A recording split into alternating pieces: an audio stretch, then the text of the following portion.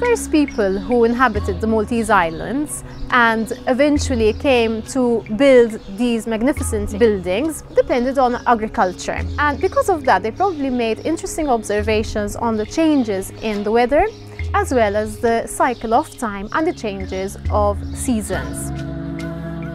Here at Ħaġar we have an interesting observation that has been immortalized in the building, whereby on the first day of summer, on the summer solstice, which comes around the 20th and the 21st of June, and it's also the longest day of the year, the rising sun rises just across the building, and the rays of the sun pass through a particular hole on the outside of the main building at Ħaġar. What happens then is that the rays of the sun hit a stone block that is on the inside of the building, but because of the shape of this hole, they form a crescent shape, similar to the moon, on the inside of the structure. As the sun rises further, this crescent shape changes and moves down the stone slab.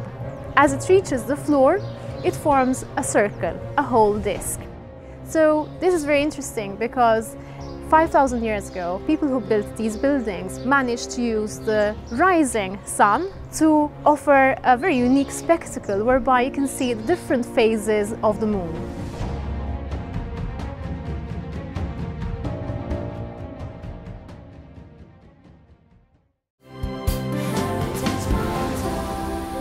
Ensuring a future to our past.